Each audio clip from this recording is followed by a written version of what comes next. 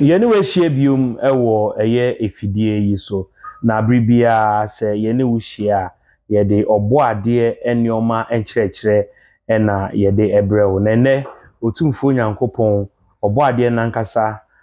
ama ya akwanya se yene wo besi nkonya na enioma bi a ehinta nipa dodo na enim no onam na difo so de akyerɛ ye ntiene yenye nyame difo prophet Adonai esen esinkonwa biom na ene ekenda efise ene enioma hodo obo ade enioma ode bae na edoso yie pa echen otwe humi nti ene yebedo esuko na yakomu mefa cho nyame difo number na ewo TV ne so no ubetimi afre nyame difo mpombo kode pa cho obo ade adumo ene mehu so ode ahan ni bi aba okay. Minim sa han a wode bae no eno na ano de eno ano no de akai na nsa ya de bia eni tumi bia acho mi chia wa hwefo mo hwe nsambre ade bi obo ade yankopon bo man yon asase su bia ho onpaso bebre enti aban bia wotumi aban bia wa asase su bia wo botan ti obo ade yankopon bo ya ode kan ye ho a ye ne ti asase we so na che se ewotumi ede ye bibi se anye ade papa be ya ade bone aban bia ya ade papa ne bone enti aban bia wo negative ne positive okay we de me hu ya na me kai bra na minim se no ade a eno a ye ko siana aha we na me wo kuro bi efre no ejuma kokoben na kokoben method se wo kwan no ho pe enti edu menkenson kwesi ada oziana na me wo fa kwakunyame wakwa kobubu bi amaye na je se oziana we ye wi ani akoto a chene edu bronya so a 24 December ye si bronya dan a eye we ye bi ye mfa anye he ye wi ana ye fie gu ye fie ni yapra ni edeko nyame difo we de den na eye ana oziana anye nnewu nye na we abakwasem be na ewom ti na du ha wo mu yusu wi o hwa media ma meto abakosem bia na mu no se ye kan se menkenson kwesi ada nti yesi Yesu Kristo minim se no credia eno no de age se ne ya tibia ye betiye ayen nkola yen so hu se wo mu ye bi no mbra so e wo se ye pe ho abakwasem ba ja wote ma se na ye ti na ye hwe chiri e denti na sa mbrenu na ye wisu saade no tete ne ye tena nkurase pa no so bia be ka ya tete no na susu so gina ne nan so no bizana disco Christo Church African faith and then shoro at susu so asem na meka odifo cancer the great prophet say ye so ye pa abakwasem tro ye to ho a nka Elijah na ye bo ne din a ye okay no ka yen so ye nde ne odifo cancer ene akaboha the first ne mo no yen so ye nde ne prophet John Taylor no mo hey odifo John Taylor yes very Christian powerful, Divine Church very powerful prophet makona sorry that yes American na ya ebu oh see odifo bia ne direction nyame de man no de boa ne ma ti John Taylor be fa adwongo keke na wakase gusu wo yara no mya na wonya yaresa nti anwade be na esin we ye yende ne de enye but ne ye hu ne de agitum ani in problem cause odifo Kwame cancer to me your vision to me ye huntuma betumi a kiro se edua na dwe time we fa kasagusu na tobo se to me boni bi etwem wo bron so beti ahwe a eno ne nye yesi ya abosumsem enya manan de aya na metibia me ndi bpd but aya na me yi koso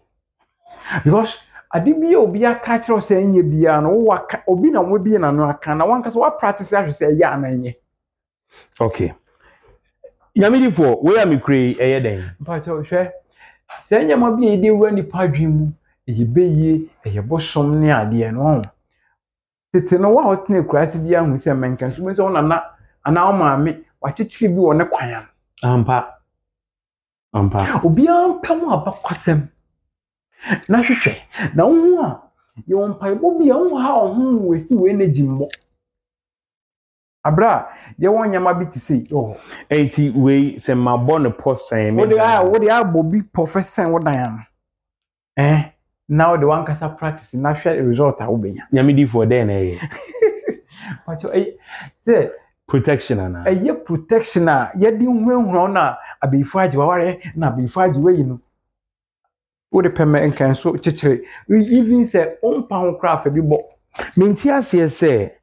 ene edu sa menken so nkwesi ada asɔre no chichire na edi tumi bi ba ho yes tumi bi na sense de ba me body nemo adan na pa ho pɛ omo yi fio esan so omo nim no ana short no asɔfo na ewom no bi nim abakwasɛm no but inde na akoye ni buembre na yehu se bi be begimbre no bi ana se wa me wo dey sam di si asɔfo nko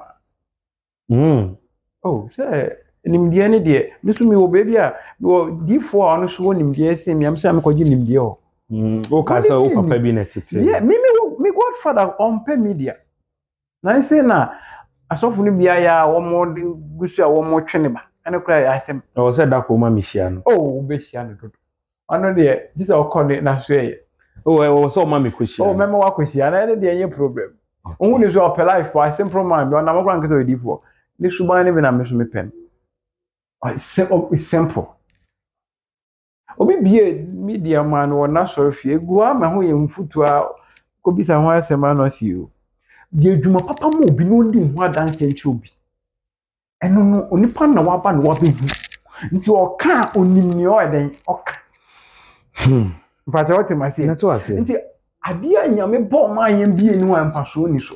ade bi anyame abo bia ade bi obo ade nyankopon ni na nyame ye ka no bo ye bia onim ehu hie be hia ma ne ma nti na ode dom nye wa asase wo enti se minyame nkenson bi na me de po ode chichire bo kwan no kai wona na mo ye tine kurase ye nkai se ye na no mo na mo kokko kosunsun sori ne ade no na bi bobo wan kwan no de pa ne botaya na etechiri wudu ni ma ode ye bi me da se we na ya yira me kakra nchechele uni nchechele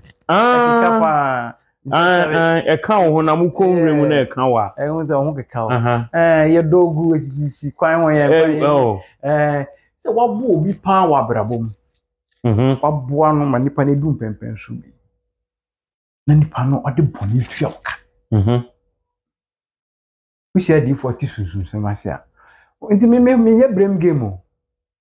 ebia me ka se nyame D4 no ye be ne se so nyame ye wadom now for Adonai power and spiritual movement now we are invite say brase dey now ba na me cho say haye bisa ada say odo for order water beba because papa ni bia ba ana beba ho aba be pebi two things ada say wo de wade beba enya by force a chinchina ye obi won be pebi ho they said ebi mu ye no no susu djuma ne kwan obi afa so ye ne de unim bebia obenya Florida water papa ko pe bibra e wo se dako ma ye demonstrate ekwan e be fa so e be hu papa no mami mbo mami I don't me pesa me ena me che me de believe ba be kire aha nti no aya na wo de fake ni bi me de ba be kire aha na me ni me kwan obe fa so obetimi ama ye hu papa na e wo me ma mo hu papa okay you ba no apwa de na go me sure says wo de se unya so papa ni mo anu o ba no apwa bia ba wontumi nya bi se ado ba ho aban bi simple enti nyame D4 number no se eda so ye 05 45979787 0545 979787 a simple cry na we are suffer I start ministry epeja na ekofom now person ministry gina upedifo bi na wa ben na wa kire ho abakwasem na ehintasem na wetumi ama o ministry na gina na wankasa wetumi nya transformation na de aboa nyame mba wo di wechiri na munja confusion na we no ye na sunsun mu wiase realms sunsun mu nsem no the way amaka wabonte na enye nokore enye sa neti na makọ heaven enye nokore omu de ehunu aka ntro enka ho bi eye ntro enye nokore because so wako sunsun mu wiase a emu nsem no ye mfa mpia bonte na amuja and the realms of the realms ne mu nia wan realms no kwa nye baako nti ne mu nia wan. Okay. Enti we obi a waboa obi no de boni tua oka enti oba bi a ode ne sika hwe be ma yes would waboa obi misi obi general obi a so obi ma aboa oba say oba na aboa be ma say waboa obi bi ejuma na oye obone anything no betro nipa ne din eguso na e obi woni ade beye ni bi de be den semi bi wo you front into makakra ese we de enyen o de bi ba na no de bi ba na no na efe no wabombe gu echi gu echi so for be spiritual marriage untumi stop no na den o chare osofo se o de se wa spiritual marriage bra ima ho yan tunchia me Adonai o spiritual marriage no metro kwa befa so a obesi ano kwa befi wa brabo abombe gu echi eye den me see so obi wa spiritual marriage we ya abombegu so mati obi dey send me baby dey send me say well di fo bi okrom here I say spiritual marriage dey obi antumi nsi ano na bra kan dey so ne awonim no kan say wo ntumi ye ho adwuma but odom no edoso ye obi anu abofo no mu ye adwuma pacha wotimase e ndi say wo ni wonim dia obi wo ho nim dia nyame dwuma no enye bibia na wo ye difo awonim ese ye ni eti ase enye bibia na wo ye difo a onim obi difo bi nim bibi se eche wo de no nti me penim die pa me hu se wo nim die bi na wo kasa na me hu mbeka je se nya wo kan ye no enye no kwese me nim se enye no kwese cause when activation of show na me no tina ka se media trouble hu na ehu nya sa so fo nkwa na be activate spiritual show na wo be ma na story individual bia nya sa wo betu sa na ebie woni bie waso ama abrabo na wo bono nhu bebi a wonam wo bie djuma na ebeyi a wa wo be hu ade enye ya wo be hu is a time I say nyame ma prehwe activation e chiri kwan so be ma wo kra na atum no ekenya no ho a say oda na so da ya so da say obi di wa kone na bebi a sabe enye nipa bebre na ma hu ahye wo ma obi tim kra na yema hye no eni say esi yamidi for we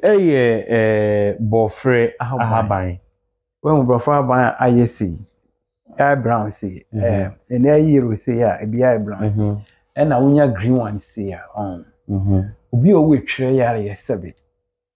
onama na we twa hwe say enim guase yare mimi ye ho ebisa hu say ada say obi no opo wenim guase nti wato ama wana waye bibi ade etia o we ye di sia no kwan emmebium nyame tiase nyame tumi soso brofra haban ya obi o we twere ya isa awo be fa we normal bi no afa we because of inuanom ni bi ni omo ye social media this time you know say e teachings na e fa aban ni kire say e ye adwuma we na ma nkire mu ameme ha obi a because ti say we shofo na onua bi wonim die bi obi na opese udi bua nyame mba enye bone say obeben hu nia na obi ben wa obe kire oh me wa sofo bibi sa me man we me be a picture search ro me wa shofo a won so make say won mo ye me mba me so me obi ba wo kire wo mo me after obi e say ni aye peja say nyame ayen die be kese ye wonyama bia idi wura nipa adwuma enye no kra mra so nipa na atma so odwun ade ne enye no kra ba ya nti ase tu be me na why ready why not kakra mini metro wo so be kire obi na nyame di fo odi enye kakra na onimu oni se ma cho se me so master na wo no bo ni yo so bia won master ba wo apon dada odi ko wo apon master so you master wo apon yeah abrabo na e bono I say yes, Tama Nicodemus make I say, Master, me so fi Yankopo or friend papa. so obi no papa but oba ko pe nti obi asua fi bebi nimdie ye mpe wo fa akro ene na ahai na kasa ha me nuanom asofo ni bi we so gira bontin so kan ya miasa obedi atema be kan se metia asofo a ne di fo be kan se di fo ma kantre di fo ni bi ndi ye ya homti en kore but men kan se di fo bi eni nkofo o kasa bebre won so doje wa na o hwehwe wechiri kwan na me pe activation ni bi na me pe healing body ni bi se obo ni dia ni di ntisegi so kromia waji bebi afa ami mo da wan o da nipa na wo mu di wechi no kan kwekere no body mbo abode aman no enye bone oboy se ode boa ne mba uti koko di ne mba na nyama bi so koso mesre mi nuano mo na moye ohum dwuma wo kromia no se nyame dwuma enye hunu ena nyame dwuma enye by force ase obi ndi wechi nti Adonai point spiritual movement no yen for sure bi o wa hu se wa bon we hu se sanya na fu pem se papa mpese wo ye me papa hu papa na me so ma boa mo wa activate spiritual show no na wo so nyama bi wo hu movement ni pa dos wo mo yeah Adonai Power City me ba akono de di ni mai so papa e be fro Adonai Power City nti maje atum ofi outside na waba fi obe hye no ho den na wakọ enti na ono de di aso pampese di na maji atunti be se ye wie city na se ndi ode ho de ebe wa hwa de movement na modos ya me sumo ana bo ade yankopon akiri die ene na nyam ya okan ho a ye di wo mochi no we di fo a enye me wa habra na nipa yo abegua na de bia nipa ni si apeni o ukuta nipa kakrebi na nyame fa oso wo mu se nyame koyi a ehye nyame di enum nyam si kasa bebre yo na me tenase na me munjina ho kakra ama mun tenase munjina ho nyenya na gu nchen na na almighty nyenya mpacho nyame di fo nyenya na difference wo mu ana say nyenya bia e ma na e wo ba mede hu be ma mede hu be nti we ye de en no we ye oba no oba tan ni o mede hu say we ye oba the sent ni kra che ba ti say me di difference ni ba be chiro ena be bo na oba tan ni so dey common e be bi etum fifi na we ye ndua nyenya ye ndua we shada bia kra ma yes ube na ma bo say pie ho bebri nye bebia we o sisi a e do ho na asase ne na e bi ni so da ba met matro kasa bi na wa frɛ beba masa bibia wo mu dada o me hwɛ nyame di fo nyenya se metete a den na betinya ya man nyenya o ehye movement ase e wo asanwan kese mi ko ye djuma ho ameba bebia me gina na me tu me na me se nyenya o na bofo ni kesa me ntibi na me fanye chain ntum ko na me ko me ye ni chain kama na me de tu me ko from asanwan kese ye ba e bedu ofanka obaria bebia me se bus stop no odan na obai na so ye na eda okro mu ankrofo hu se eda okro oh yeah e so hu ndi a eno nam na ndi eno kasa na me so obi activating the spiritual soul eti bofu peni no bo amane se me fine yantum ko na onam na unhwe de obi beka se udi ni obi beka echi a obi de nkosia 2 cities obema o twa life so short ni abebo anya ni obi tina radio na TV so ka ko oji na follow boy na the collection na undi bio paja otimase nse otina ho na na we de John anka Peter anka James anka tina ho na se won wa abre so na wo ha so won wa abre so kwa na wo kwa anka ne wo ye kwa anka be condemn asindi Nti the time is nipa bi ni ba no ho so no sorry. And I mean you no na mo yesusu dwuma no so eni die ne ahobrase mu. Enyama bi wo ho na mo ya mo brain nyam dwuma ase too much. Se obi di wachi na wo ye dwuma ma no hu sisan na opese otu ana mo fo ye mfa huhu na nto no so. Obebo sika kase bi unya bia na wo problem de se me ma anya ma obebie no ade beko masa mo to mo ase. Mo ye agudie na do so. Mo to mo ase. Eti nyenya no wo de tu kom de na ye ma. O me tu me kom no asem ka me du achimoto ba na me si wo ofan cover. This was the one be fast wa cover stop no jiro ba head me so. All of a sudden no the etians the cabia be hwi. O teach you nia. Me see 90 coffee pepe ko die sorry ade chin. One call hospital and kohwe say when you internal bleeding na. Me die pepe sorry pepe ade chin me tua so ko. O baby ko ye man. One pain bia. Me see nipa bia n try say obe activity in spiritual soul. Abebo ama o guide na engine me meka ne say unyam ye odi wechi no. Me see nipa bia on. Unama asase isu a Yankopon de tumi no de wura omu dada akase tumi ni be Kenya no. E Kenya no ho a udu baby o mo nti wase ba wo beto ho ase. Ko woni mia de nam ana woni mia etum. Ena o a menhwe se o ya de mo bia kanfo. We sa untu nko wani. Unya bebo na ye. Nti de bia me kase ye die wo pa na wodi nipa bebre hye adwuma ase na ekoye kama na bra ati abafomfom ma na eba Nyenya metumi di bia chichire meka ne mu. yes Na ewo a wo se me change ana yenya won opa ewo a nyam onyama anapa bia sagu wenum na no nso bisu nyenya ye di. Enya meka ya no mfo no ba yento di ntwa so Ebe den ama. ana yenya wonye obi o se o malaria pa wanum then ne anum enkwa penyenya say fresh pusama na anapa bi onum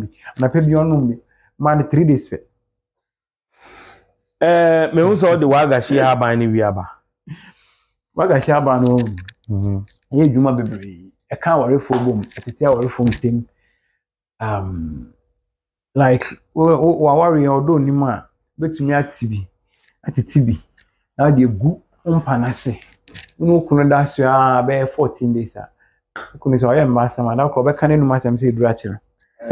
sa wo yere so fa wo ti o be kan enu masem enti me yere mpa cho pe bi na fa to umpanase dako se me ye masa mo na me nka me masa me se wa me ba me titi bia me na me ko odifo bi o me jo se o ayo hwew me ko odifo bi o na me ko hu wagashi ahaban bi na sorry dan nim ena wate ba ko de ato ho ena ode enchine eguso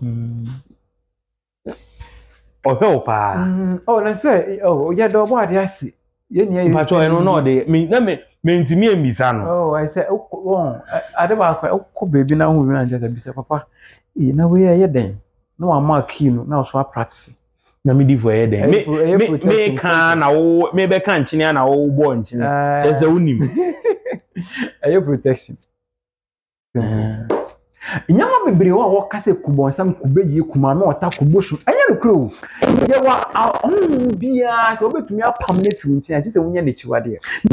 for haban we protection be na be mawo say da wo dan ni mu interesting high kwan nyame di for ye intwaso case we pa de o see ye di last obi say ni video bi ebi mu kutamba wa so oboro bonsam se urade bode bo femisa oboro bonsam nyame di for protection enti dem bi o na metime de wagashi aban ono yire ntiase ni mu ntema oti aban na twro ni dingum fatu jem na kasaguso obi a one ne girlfriend o menya issue o metime your girlfriend ene kwajo afa emfa o na yes ono girl nya issue de Waga she ni nsɛmfom saa. Ya me som no so dwuma no. Yan kan ya nyama bi wo a wodi wura ni pa adwum a omo de bɛyɛ nyama. Nti no ya mfa ho ne mfem. Me hu mango ahaban wa ha sei. Ebie da isu ani. Oh, there be mango ahaban yo. Ebie wo da isu ani. Mango ahaban. Unda na nso da ya ti mango ahaban fa tu su nwi ase. Meti ba ko se. Me ni obi a me kire no ti mango ahaban ti na ware egu kra restore. Hey, mango ya ye mu ya. Me say ye obi bia o. Ye beboa ni pe bia obade yankopɔ de aka ho dada. Me si yare bia ni asase su ani eduro. Anya no kra. Yare bia we duro. Yare bia ba bia ho eduro nya na na gugu enim ya yembu. Enti mango ahaban apart from that so then ejuma bebre. Nyamidi for can be check. Aya bi nam nom. Enyu. Eno so na be ma we body na ye powerful. We say, aya ho a titi no. Una not me 100 and something years. Binimu ye me hu one woman be 120 years I would in baby amara na very interesting. What you crash you? Haba ya. So abreju uzi ni nya ebejimbre. Nti yare enti bi din da no amani boom no dia. No crese obi ka say we obi ori inside to me eti inside. But things. Na me say ye dwuma bebre. Mango ya. Mpacho nsande no beti a kire ya. Yen free 0545 979787 0545 9780 fetch me 0545 979787 ya homa obetimi afre. Na me di fo nka ba ko nka ho. Oh ba me say nipa bebre so da ya wo nkae. Nipa bebre da wase me da me so da ye. Ti mango abantu sunwi ase. Na de da so. Obi di asemi be ma me de pass maka o se ne ba abofra na nya be 10 years still other so dwen so kwate so bi wa fa no bi wa transform yes or transforming into enye na ye di ahye wadwum se bibia ye be ne honhom no sorry onipa bia ye honhom ma ti mu na dwa sorry nti ontumi control no bizo nya di fo bi o ti sunsun semase a they won haban na dey beg idea akalan obeyin no be more powerful or they abo ebusu anti Johnson no the Johnson link na ye ebeja sorry bi Johnson ba obek ne honam ni pedua no be bo ne nkaye what you say so sunsun ni pedua na operate o baby na operate na say I say what should I say odi agro Johnson aka na wa Johnson obeso na amen physical nti so onye obi a obe ye on haban ya bi odi bedwedware a odana Johnson kana beba nti normal te na akwa Johnson na akwa na akwa di na agro na me wadanfo bi kwesi asare mabodi o chance o twa Johnson na dako ye bisa ne se ba ne se o se obeso dai no ehun se atro don't relate here no I say me de make Johnson de besi bia besi na appear physical susu na tin mu no I say ne ho odin like ogin hu di what you say nti no me o challenge what you say so eno na ye ne san nti nka nipa bebre kutatumi a wade yankopon de ma wo director wo de ba asase we so obi say first na me hu ade e bi be say me hu ni a form of that ni say when you be odifo bi obe guide wa ebu dina miss me mo bi mbo ba be ye da konkwala na wo mo ba this time wo mo very very powerful very very very powerful nyamedi for obi wo ho a obeso dae na odwonso na appear physical oso dae no okreska obeso na sika ni ni say ade bi ye hu adwuma nti na wo say oka adwonso na say me si ye wo haban a ode bedware nti say me so dae na me hu sika say in realms no sunsun ni pedua na ye odefo waka say be pie ohunem nyamedi for no krese se wonsem keka wa na ubi ye be che osika o say ma ka no bi abeche obi da me na me hu yo and one oni o kan na no be saw ono mo so wonsem team fifiri bebre so abe ye odefo na okay e bom pai say emrem ade bia what is so only obi interview no or register na aya mo push won onya woni bi o wa kwati obebi no ono so de ye dede keke di wo mo ye dede bebre la so na fi ogina ho spiritual marriage bia na enye Sunsum aware na omo kan osofo bi sie obi antumi mlek ni se obi omra aha but nyamidi for say oba bi be so dae na be ma bi ne na da ni na enye papa be kan say oba no say onware dia onware ya be very careful we gusa aware na san wa be ware ba waware ya waware so ya obepo na we gusa aware na ma spiritual marriage egu ni say ya si nkunda yegu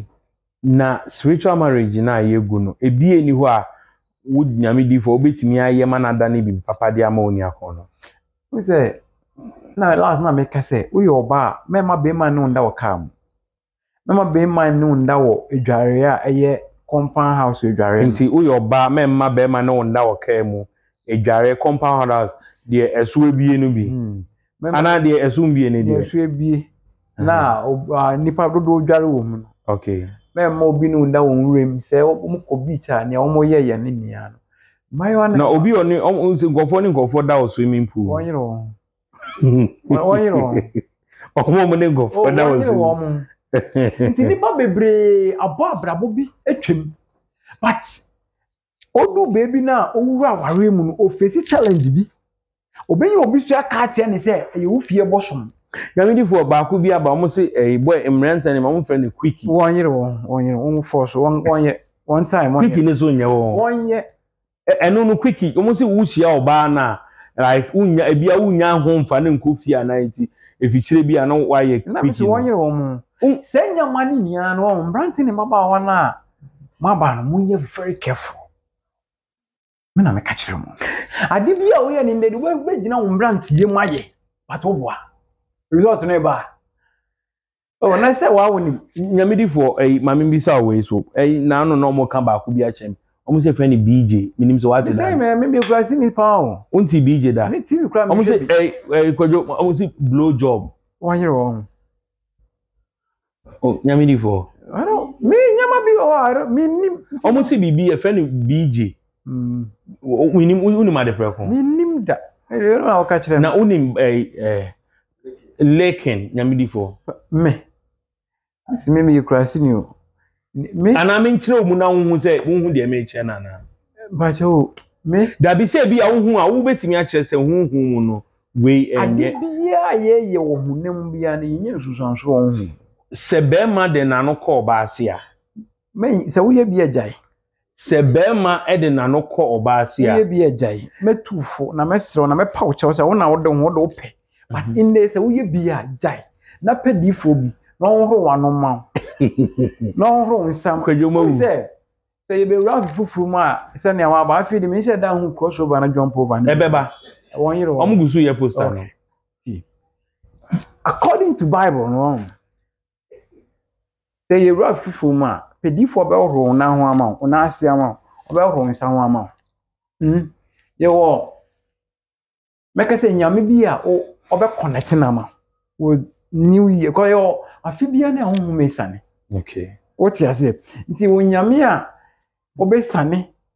that new month na buwure mu well in the realms in there bosom no afi na etwem dada what you say okay but in the physical in there in fact am na you grab fufum no problem me aya na say obi kana wait time me ni obi nti me ho hia me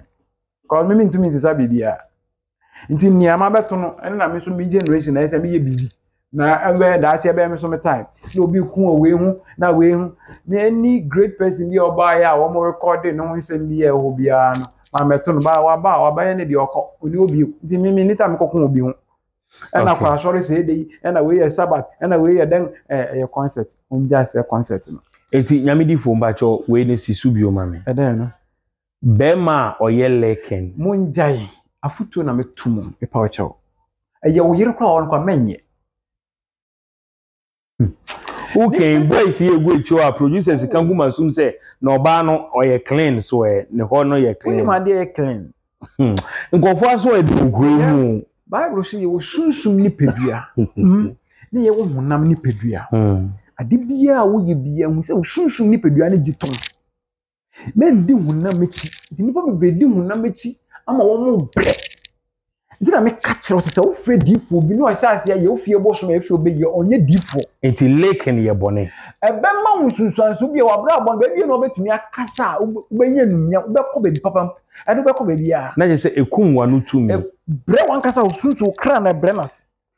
Ena ema no so omo de mema ne mema hye omo num. Etwe ne say eyipoki. Bisa ya ma no me kra. Omo friend BJ na me difo. Ah, won yiro won. Erade nka omo. Onya difo. Say Bible say odi obi ane paman. Uti una do pe. But mo yese we ni wi a later no blame me be ye ni abosumu. Na me cannot say. Nti we be ka say e na say nti me ka say o fredi fo be a me ma bo ewra sunsun me hu say wo fie bosum oboa. Enkofo aso adin o nyame difo utu fui e na omo send me messages eh. Omo si omo ni metitiru bebre omo aye bi omo da so bi. Ah oh wan yire wo mo. Na o titiru na o aye bi e oda so di e unim ni. See aya obi be a radio station ba kope. Oya ko fun pa mo agbetegu. Obi shoot the whole radio we bi. Nyame difo case ni e bone. Oh, Bible say yan fan fia no checha ye ho. Nti ene de. Ene e o say ye matu edi. Umfa we. Amen chiro. In yen ya asase atisi won. Asase we. Ghana nyame no sa tantade no ompe. Ba case ndi. Tie, me chiro ade bi. Ghana nyame. But outside western no anyame no. Ye wo ahomom ne won we clean, na won so we fiun. Okay. Ni so pani mi ye bi no di ya wonim baby ani tishe. E bi ana ni tishe baby. Aha. Usu woni. Won kokko jiji won poise o baby no. Na se bi ni mo se bi o di ni fire sacrifice. Se na so ana me boa. Wa later no bon onya na stroke a kire no oguo. Eni mpenifo bebre ya. Wosi su ya na je se wo ye ogapa ba na hu won kwa wo ye mbehye 0545979787 0545979787 nyamidifo e de kokwa bampacho munyai sa leken no wanu a wo de beto ayeyi nyuma manyankopon wo de call ba ase afi nyoma nko yie ma wa unana bi a otini baby nyame ehira na wenya 100 and something years no ko ni bi obi a wa fa title. Do you know how to qualify to become a prophet? Nyame di phone him say ene emma ni bi wo ho a obu ni nsakro timi ma be ma ene na hia won yire wo ho e be ma bia obebu ni nsa wo na aye bibi pedifo bia obetumi adane ne am be ma bia oba ebu ni nsa wo na da ko ndey nyame di fo hwe wo ene o ma send ama me se mi bisa se na se na e ba bitwa ene o ne be ma kra wo hwe tie. I don't want to say so I say me be so. Yeah, pese o ma say. Be ma senka oba bu ni nsa kra nka nsa no be chema no nya 3 days ansa. Oba na bu ni nsa no nka 3 days meto so. Oye aduane ma me wo se me di. After so bu ni nsa me ma mfa nya aduane poma. O ni nsa bu me ma nya aduane. Na me di fo ne to aduane wa bonti o ye be dem. Abonti no unim na nya unim so no entumi nku. But unim dia. Yes. Na aye wo yira wa na woni tino bu ni nsa. Ana say we skafo bebre na won we di bebre ahro yire ne da ahro no so ne da a mo bisa say mo de mo nim bi ni mo papa e de na won ahro na na ahro yire ne da now skafo bebre ho a won we ye aduan ma won no bebre ye mbema ampa anta say ni para men joke with life me wa down for bi o sika pa na me kwa ma woni dem mo mi si ma we hen ma woni dem na mi si na da o si he unyiye u beti ase ni yire woni dan ono nso woni dan so pese u balance life na u ye di obi ntumi be bongo nti boys mebre pejaye girls mebre pejaye na nyame ko yi atinde no wotim nye be yi wo nye bosumo wana mo ntu bi ewetu okra na titu mu na tweno bia won medi neti ni se wo de physical care kan na hu se a life e na aba youth na aba ni mbu ade ne da boys be ye bi kaka na wa ni ebe ba no wo be fa ne sa me one thing me need to exchange west me ni me the me come as much in nature na me di for unro ni bi ni where your stomach ulcer, Adonai stomach ulcer. Eba cho TNE answer na ebeba ninro pure organic. Eba cho broni bibia enim ahanro ibi. Obi wo ho ohwe me ye kasa abo ma ewu echi kra. Unhu na haban. Ono ni pemu di anka oba. Abo ma egu echi so no obi o malaria pa na typhoid. Ayon brand bi no. Enti enyoma ni bi wo ho ase ye kasa ye kire wo a ebe den se obehu no. Enti enu no bo ade nyansan mu no. Ode adom ye papa yi a ode ye se enroi. Eduro no enye se efidie so internet so ni TV so a wo hwe a enka onfa maha nka unhumpo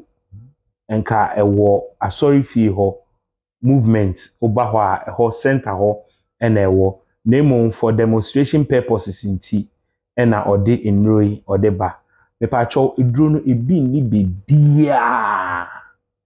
tieniye obi ka kire se Adonai power o ni nro ode baka mu ampacho ma police fo nche no meni Adonai oni obi anye adwuma mpacho tieniye se obi ka kire se Adonai nro na bi papa na o ode bi mpacho oni obi a mumu hie mpacho uhie bia wo be free 0545 979787 0545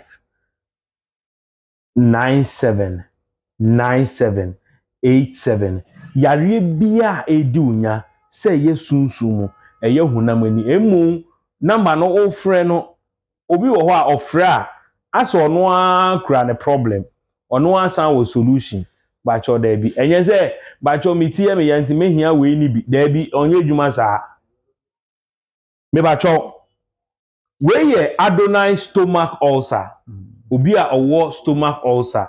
kani bi ni esi stomach ulcer de eni anu aduro ni ho ene oba ade adaroma onam ni D4 so enfren ka se open stomach ulcer doctor so ubi emu nsani a wokọ hospital a ye o lab test ye ka se kotwa scan kotwa x-ray koye CT scan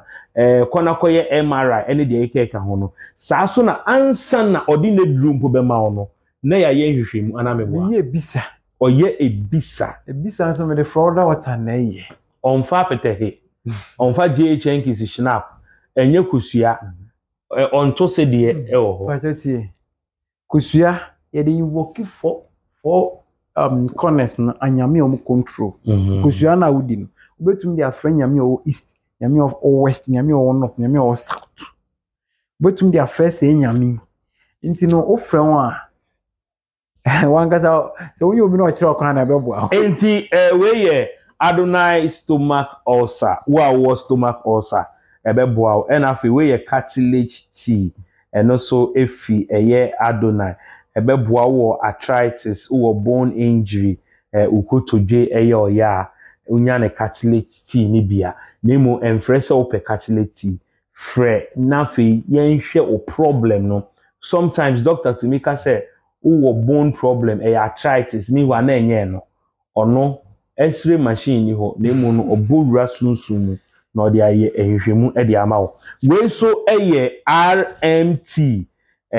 eno no nyamedifo eno no eye de en retentive memory enti obi wo ho a wo ka asem kire no a na ne wirefi obi so wo ho a ntro nko a onka nokre entro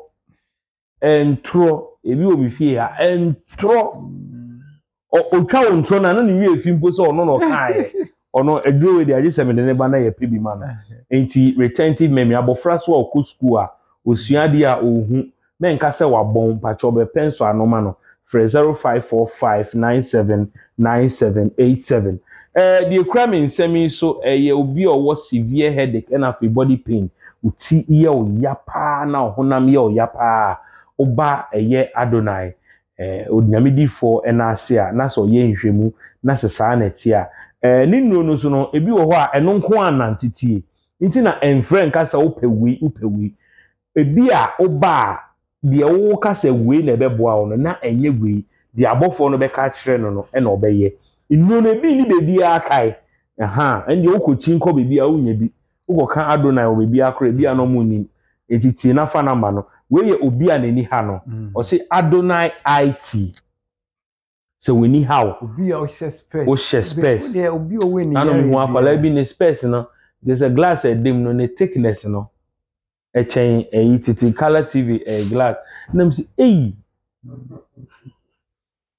asa me head mistress anti sisi bia me co school me head me anti sisi bia ne lens ne thick na kwala owo primary school ne lens o hye maame 0545979787 na beji ibro ni bi we ye Adonai wo bema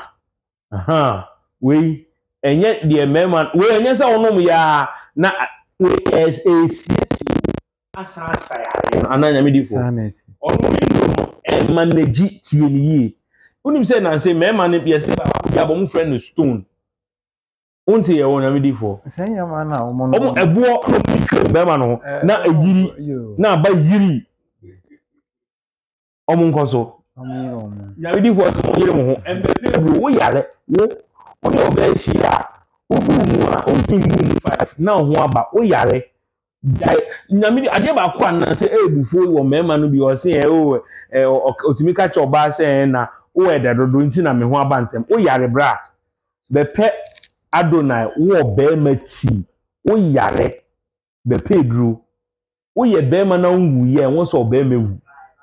tie wo ye bema na se wunwu ye a enwo se obema ewu tie ni ye enti wo bema bra na nsiesie wo we esiesie nti ni ma moja no tumi be che bedua no mu adwuma yi okay enti Adonai wo bema ti enkopa buo bi ankotwu bema ho kopaye no so ehun kolebu asem we ye Adonai circulatory herbal tea we no me sure say eboa ma moja no tumi di afurusane akomayare ene me ba cho be hia de ebeboa na moja no tumi di afurusane ye enra madam for baako or the hospital me kidney fail nyame difo me nim say ubetumi aboa me a who say yo a doctor for nim die yenso yesusun djuma so ye wo nim dia ye de obo ade endepa yenso ye de sayare you so ahwe na mo nti eba obetumi ahwe oh kidney na almost ya say kora o o meso nhwe me da say we so ye Adonai waste herba bacho emasi wo ebi mu ma yare fans o na misisi yare o media yen ebusuam yesisi ya ubewu anse osisi mu ebu pain ena sisi esu na ediye bibia we ye Adonai waste herba tea bacho ye purely organic onomo a emfa hwembro emu emfresa wo pebi ato emfresa me wo kwahyeman me